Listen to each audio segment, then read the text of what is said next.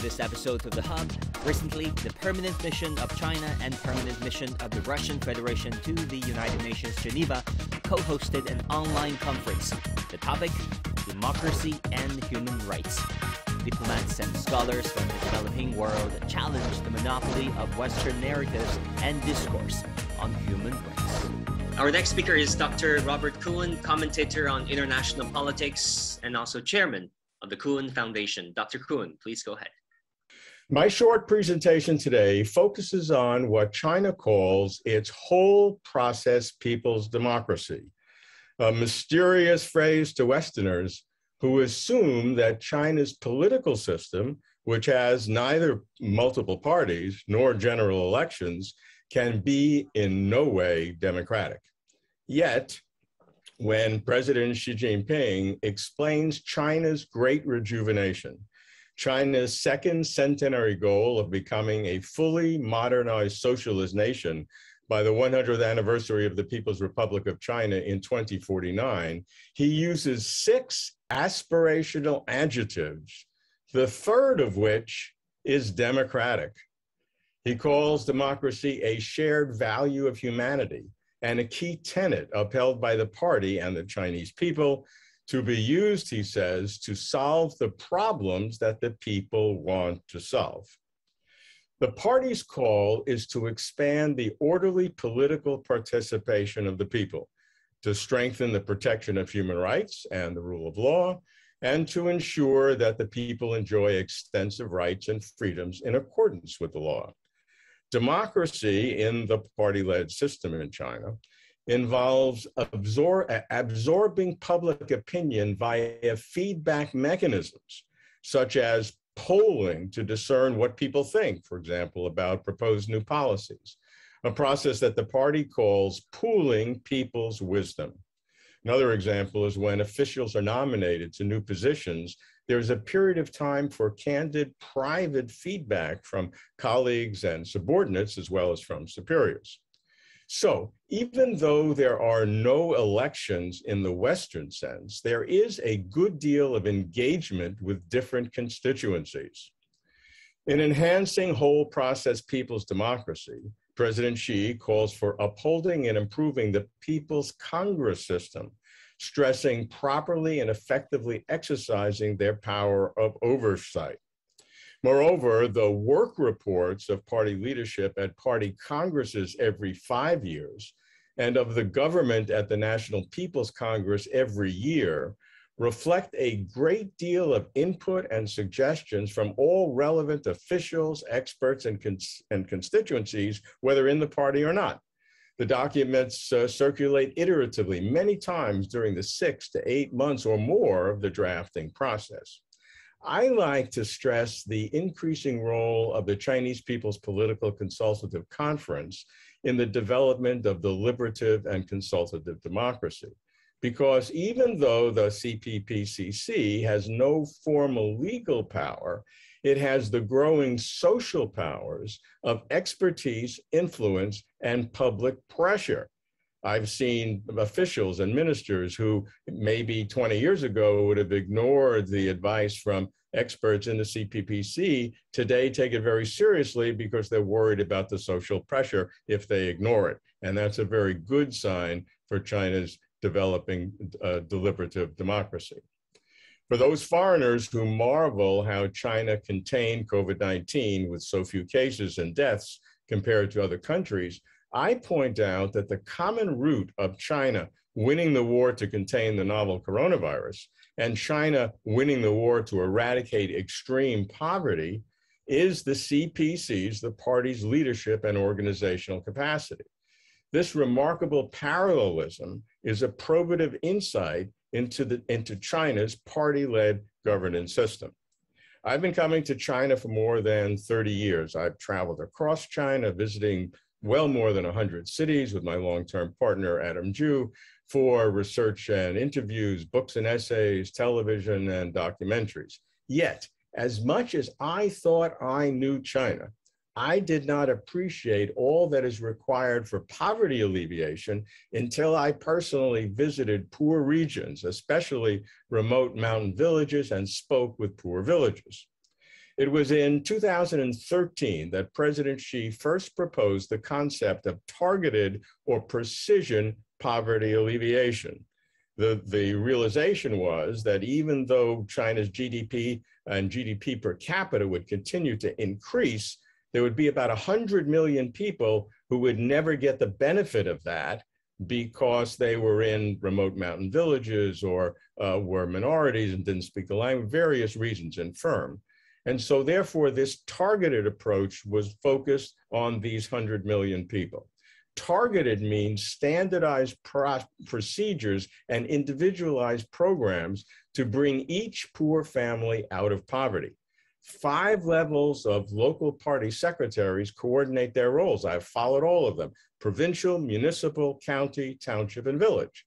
And then third-party evaluation teams are sent in so that evaluations are conducted regularly and randomly to ensure accuracy and honesty. For example, the third-party evaluation teams sometimes don't decide which township or village they're going to till that morning, so that there can be no planning behind the scenes and information sent. So it's a very sophisticated approach to checks and balances.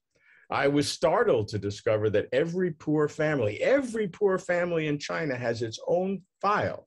That's tens of millions of poor families during this process, each with its own customized plan, each checked monthly by a local cadre and digitized for central compilation and analysis.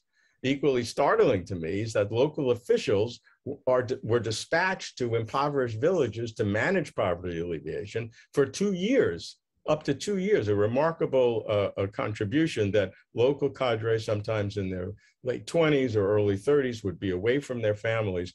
They could go back and visit, but basically they're away for these 2 years. After China eliminated all extreme poverty by the end of 2020, relative poverty obviously was still extant.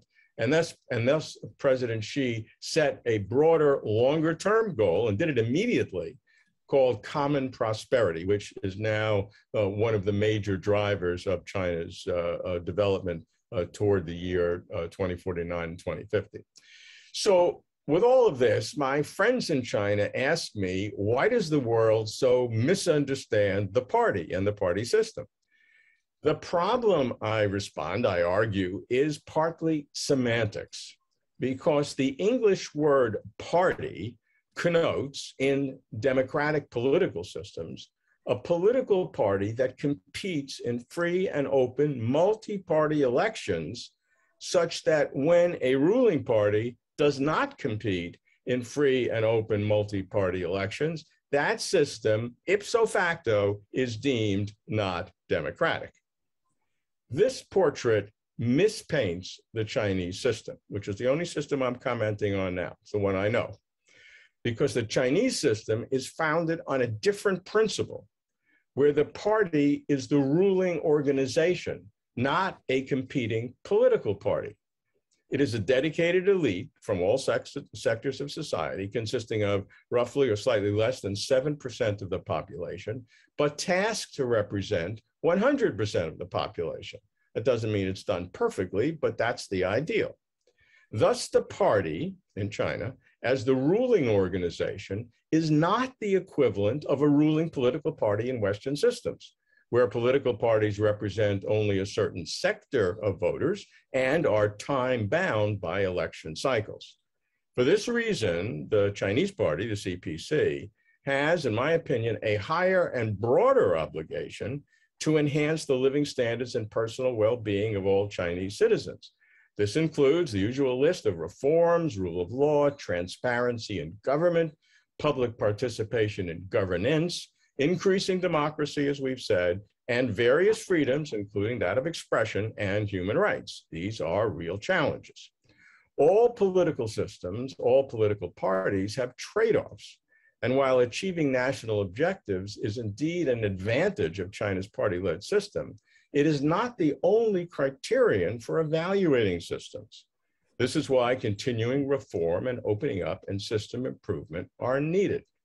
Looking ahead in China, given that democracy is the aspirational goal, one of the 6 adjectives, as I've said, the others being prosperous, strong, democratic, culturally advanced, harmonious, and beautiful, those are the 6. But democracy is right there as number 3. So given that aspirational goal, what kinds of system improvements need to be made? These are questions that must be asked. What are the boundaries for improvements? What's the optimal balance over time between development, as development occurs, to achieve common prosperity, as it said in China, and freedom of expression? And will that balance change over time? Thank you. 谢谢. Spasibo. Our next speaker is Professor Marcos Piles, Associate Professor of UNESP, Sao Paulo State University. Sir, please go ahead. Bom dia, boa tarde. Prazer. Good morning, good afternoon. First of all, I would like to have with you a historical debate on the issue of human rights and democracy, because human rights and democracy are values shared by humankind. Now, the enjoyment of those rights is a shared goal of everyone, because everyone aspires to a political model that guarantee their right to a decent life, work, health, housing, and security. And we understand that those rights were acquired through the different revolutions. For example, the French Revolution, amongst others, in the 19th and 20th centuries, that ensured the equality before the law, which are linked to eliminating slavery, feudalism, and forced labor. That's what happened in Brazil in 1888 with the end of slavery, in Russia in 1917, and also in China in 1949. It's important to highlight that there is no single model or path like England or the US tried to impose on other peoples in order to achieve these goals associated to democracy and human rights. Such assumptions and actions reveal an arrogance to think that a Western political and economic model is universal and the only one that can lead individuals to the full achievements of their being. We need to understand how the Western was created.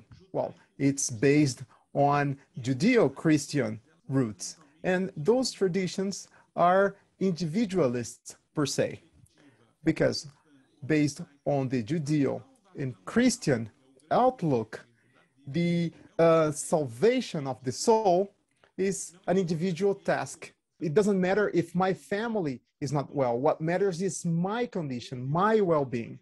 Therefore, those individual values tend to be also universal values. So added to this, we have the empiricist theory from the 18th century that established what we call natural laws, such as the right to life, individual freedom, and above all, private property. The defense of such values justified the English imperialism in the 19th century, that to mask the exploitation and plundering of non-European peoples engaged in an evangelizing and civilizing mission. And with the rise of the US in the 20th century, such values started to include also the uphold of human rights, justifying military interventions and sponsored coups d'etats in several countries worldwide, especially in Latin America. In the meantime, the United States government was able to prove that the idea of building those type of liberal democracies are wrong, as they maintained $1 billion war in Afghanistan, and they had to withdraw when it was impossible to impose a model that was rejected by the majority of the Afghan population. And they also sacrificed themselves to expel the invaders. And Joe Biden said, as we turn the page on the foreign policy that has guided our nation the last 2 decades, we've got to learn from our mistakes. And for me, there are 2 that are paramount. First, we must set missions with clear and achievable goals, not those we'll never achieve. And secondly, we need to keep clearly focused on the fundamental national security interests of the US.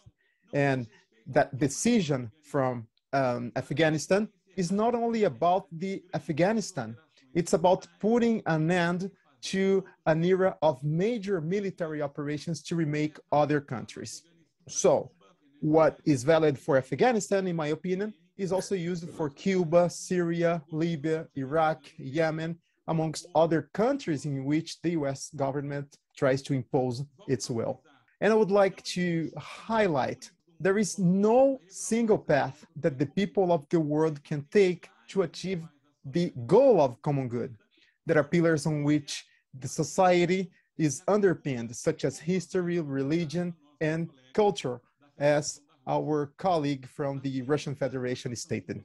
Therefore, the simple reproduction of foreign models does not guarantee effective adjustment in traditional structures. So we can have a government, but history goes on.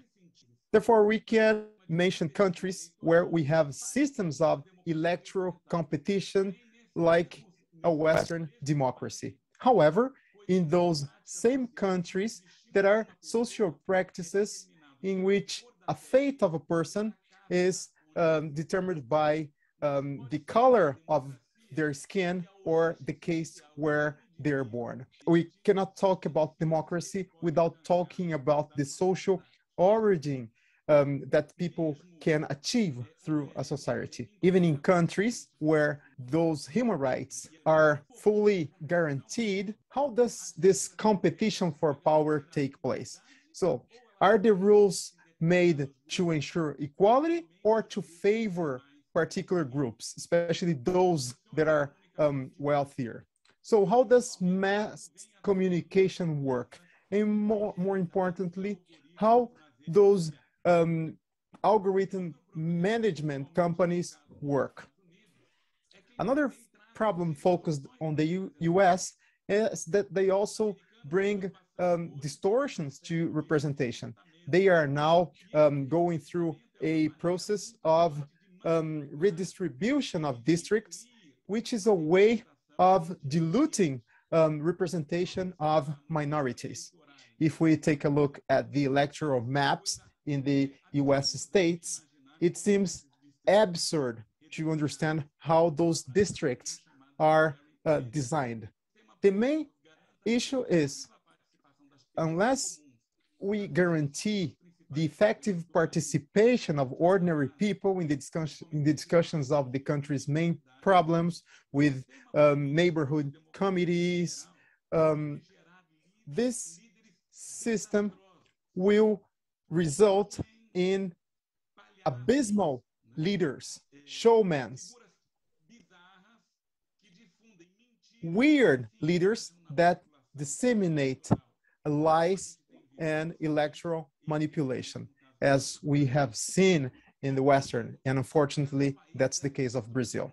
So, to conclude, each country has to build a model that provides for prosperity, security, and stability to all its citizens. There is a universal aspiration for democracy and fairness, but no universal political model fits all realities. Thank you very much for your kind attention.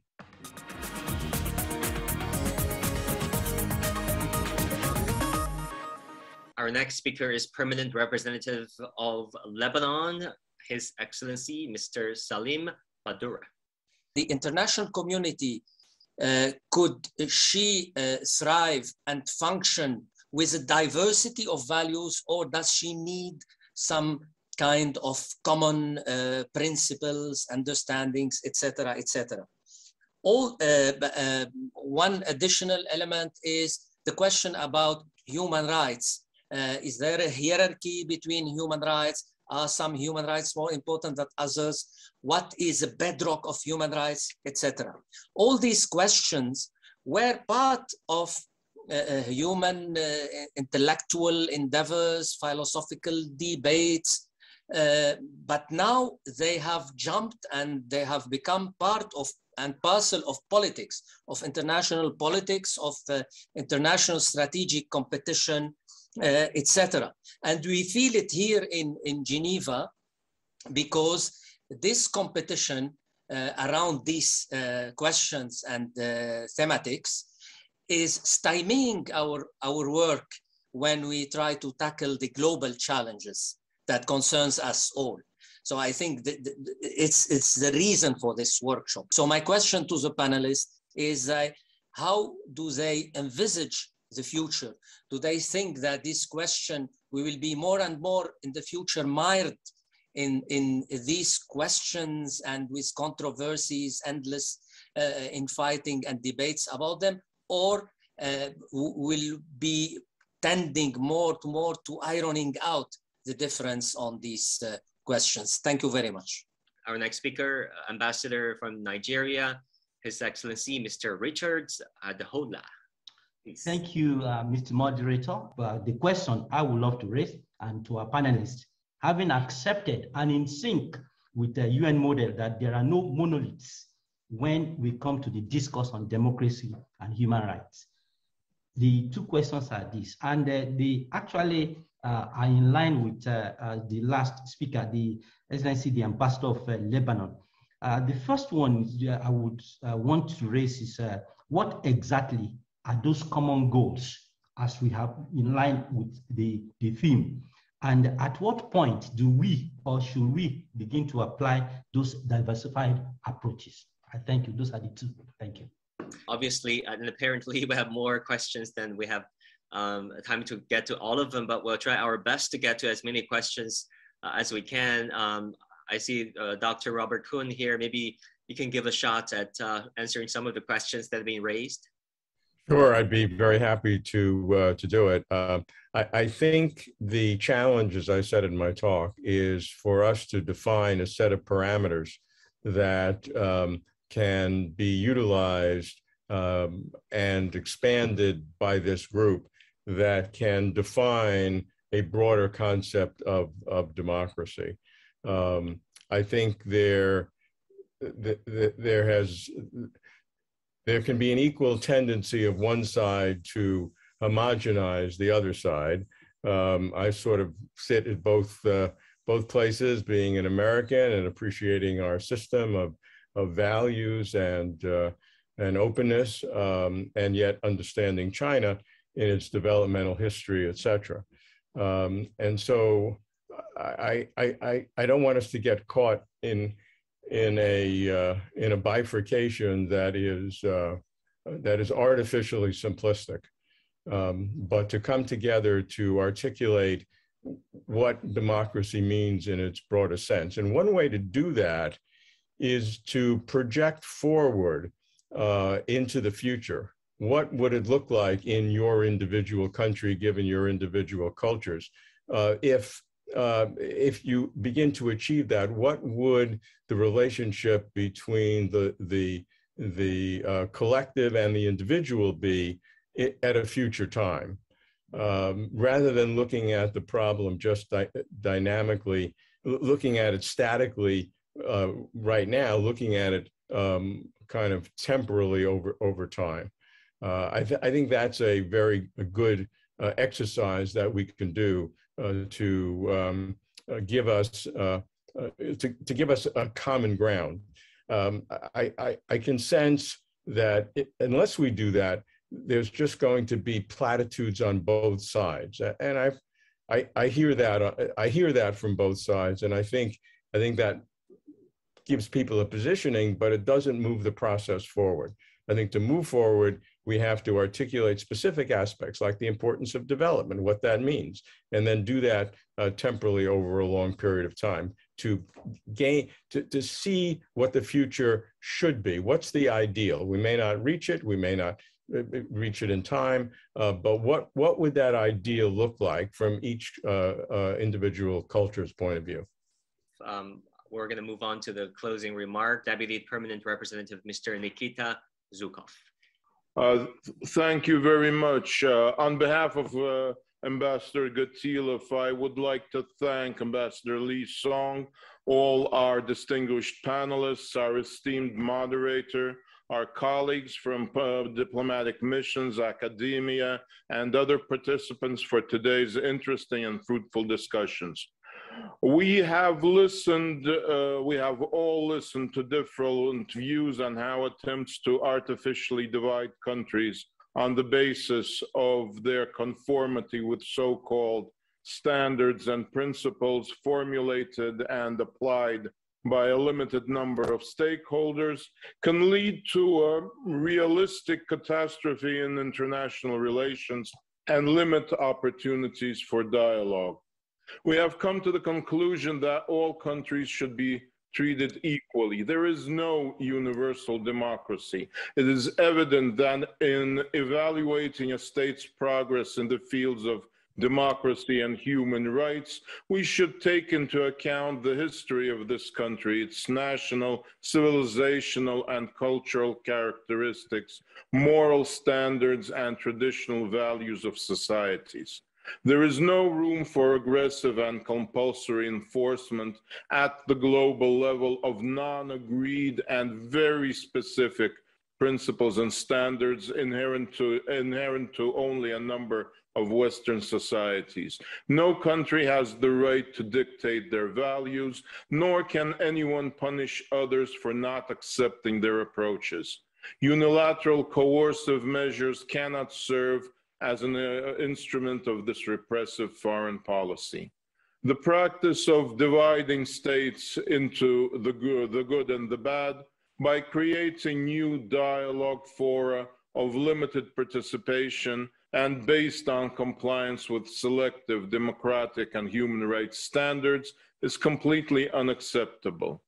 And I would like to conclude by quoting Nicholas Mitsotakis, Patriarch of Constantinople, who in the 10th century wrote in his letter to Al-Muqtadir, Caliph of Baghdad, "Due to the fact that our lifestyle, morals, and object of worship divide us, certainly we should not be hostile and deprive ourselves of communication." I thank you.